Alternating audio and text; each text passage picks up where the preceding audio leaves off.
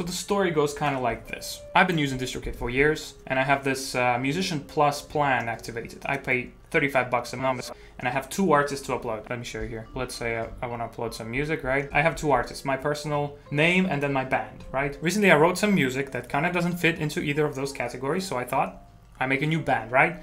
Make a new band name. So, but I can't upload it, I can't distribute it through DistroKid under a new name because I only have 2 slots and they're all taken up. And to upgrade to more slots, you have to pay like twice as much money, which I don't have. This is expensive. Like I can't afford this. So I thought I'm gonna save a buck. I'm gonna be honest here, I just want to save a buck. I know there are 2 other distributors out there, CD Baby and TuneCore. Now CD Baby takes money per upload, and I wanted to release a lot of music. This is kind of uneconomical for me. TuneCore, pretty much the same thing as DistroKid. So I thought, okay, I'm gonna go for the first cheapest tier on TuneCore, just for this one artist, and save some money. And they lure you in, you go to TuneCore's website, they lure you in with this sleek presentation. You know, the front page of their website is beautiful, you know, much better than DistroKid.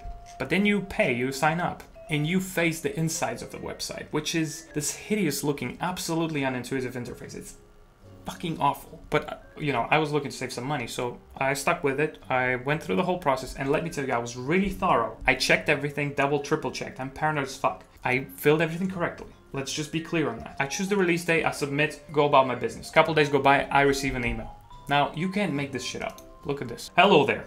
Per the TuneCore terms and conditions, TuneCore has the right in its sole discretion to reject any material submitted by TuneCore users for distribution. This notice is to inform you that TuneCore has blocked my fucking album from being downloaded and streamed from all the fucking stores I've uploaded to. While we have no refund policy, of course, refund for your submission can be processed under certain circumstances, which are not disclosed in this email, are actually nowhere fucking disclosed.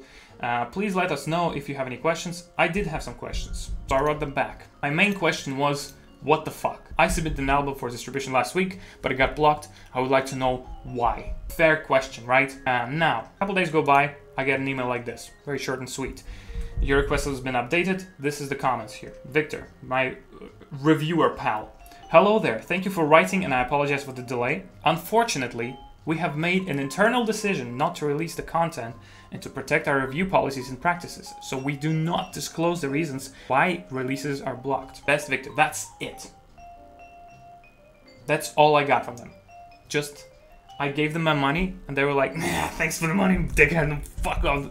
That's my experience with TuneCore. Like, what the fuck is this? It's not supposed to be a gatekeeping service. They are not, it's not in the contract. At least it's not readily apparent that when I upload my music through TuneCore, the quality of the music or artwork would be checked in any way. And just to make sure, I'm just gonna say this right now, I did upload that same exact release with the same parameters, everything, through DistroKid, just through one of my artists that I already had, just to check, just to see if it will go through, and it went through no problem whatsoever.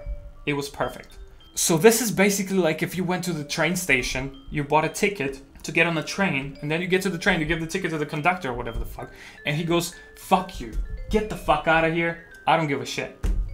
And not even tell like this is the wrong ticket for the wrong train or whatever the hell. Or maybe I don't like your face. Not even I don't like your face. Even if they said I don't like your face, that would be better. But they said nothing. Just fuck off with your stupid ticket and you could go fuck yourself. And no refund. What the fuck is this? How do you explain this? So basically, yeah, the difference between DistroKid and TuneCore is that DistroKid does what it says it does, and TuneCore does nothing. Just takes your money for nothing, and you could just go suck your own dick.